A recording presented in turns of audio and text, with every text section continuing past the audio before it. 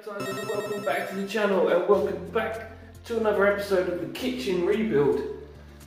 So we have lost the kitchen. It's gone.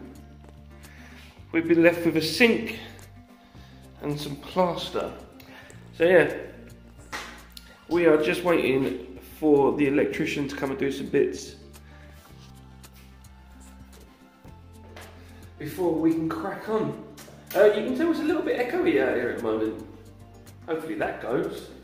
That's it on this episode of the rebuild, guys.